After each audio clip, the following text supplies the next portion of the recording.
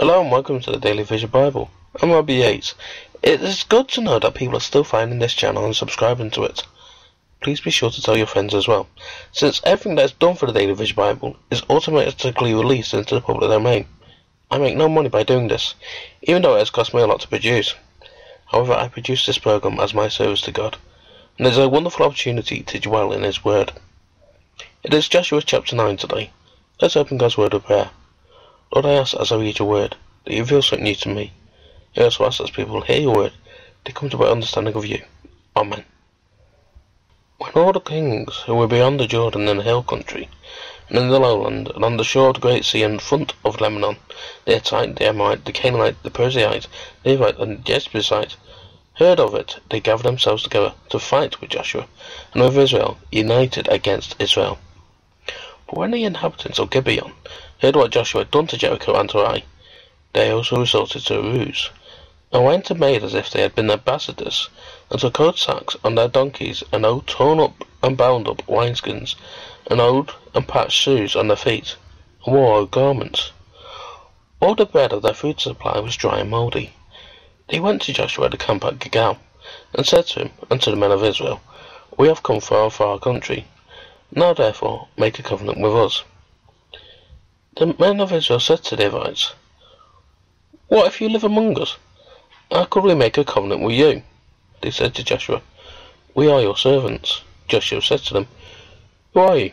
Where do you come from? They said to him, Your servants have come from a very far country, because of the name of Yahweh your God. For we have heard of his fame, all that he did in Egypt, and all that he did to the two kings of the Amorites, who were beyond the Jordan, to Sihon, king of Heshbon, and to Og, king of Bashan, who was at Asaroth. Our elders and all the inhabitants of our country spoke to us, saying, Take supplies in your hand for the journey, and go to meet them. Tell them, We are your servants, now make a covenant with us.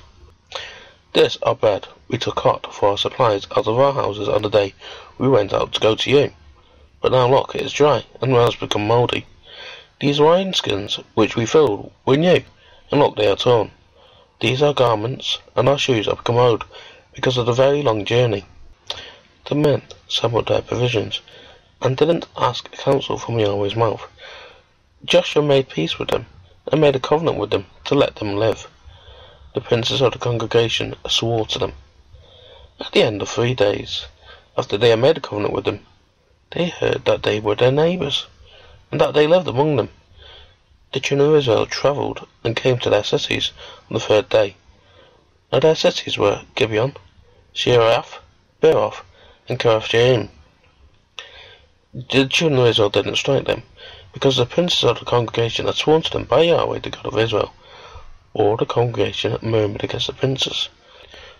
But all the princes said to all the congregation, We have sworn to them by Yahweh, the God of Israel. Now therefore we may not touch them.